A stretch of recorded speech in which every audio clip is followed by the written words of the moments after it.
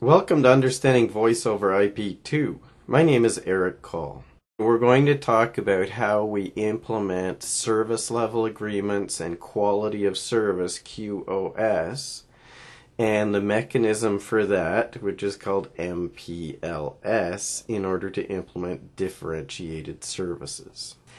A traffic profile is an agreement that this is what the user, the customer, is going to send in to the network. They're allowed to send on average this number of bits per second. They're allowed to burst up to this maximum number of bits per second, but the burst can only last for that long and then they have to go back down below this level. That's what a traffic profile is. What the service level agreement is saying is, as long as you stay within the boundaries of that traffic profile, like you don't try to go way up over to your burst rate and just stay there, but you do respect how long you're allowed to burst at those high speeds for, then we will guarantee the transmission characteristics. We will guarantee delay, jitter, drop packets, all that fun stuff. Now that's all fine, but we can't just assume that the user is going to respect their traffic profile that somebody signed up for 3 years ago. What we have to do is check and monitor and maybe massage the input traffic streams in order to be able to actually implement differentiated services and implement all of these guarantees.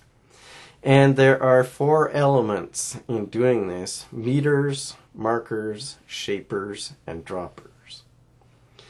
A meter is on an input for a particular user and possibly for a particular class of traffic. It would measure the bandwidth of what that user is sending in. And what we can do is, if the meter starts going up above where it's supposed to be, in other words, they're violating their traffic profile, and what we can do is have the output of the meter feed into the marker. The marker is the device that puts the Diff-Serv code point, the DS class number, in that field. And what we can do is say that as long as they remain within their traffic profile, all of these packets are going to get labeled as belonging to DS class number 32.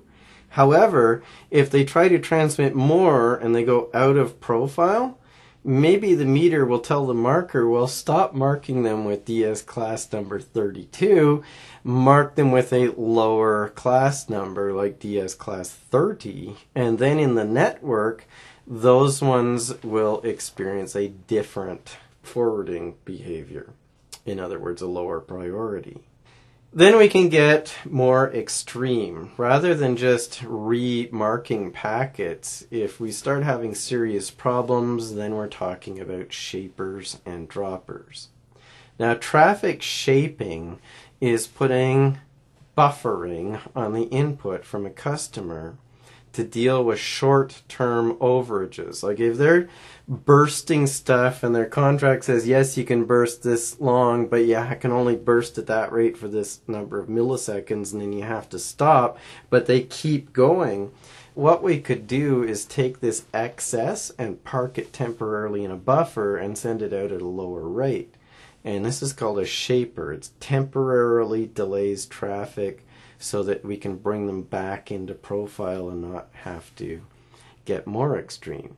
Of course, that's only going to work for a finite length of time because the buffer only has a finite size and we're only willing to introduce a finite amount of delay into the transmission.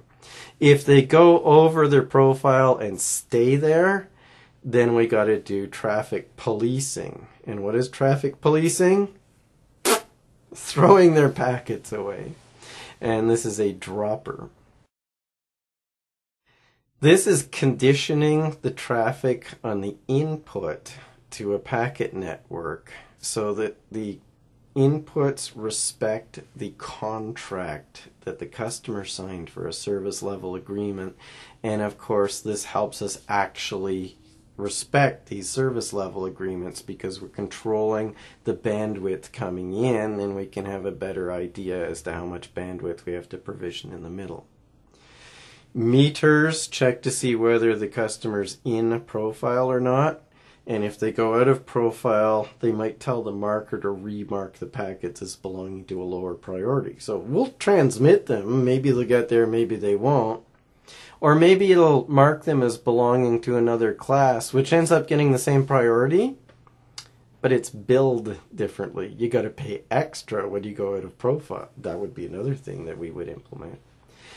Then if we get extreme and we have to start restricting them, we could put shapers in to temporarily delay stuff to deal with short-term overages, and droppers to police the stream to deal with long-term overages. And all of these things end up conditioning the incoming traffic so that it's predictable from a network engineering and network planning point of view.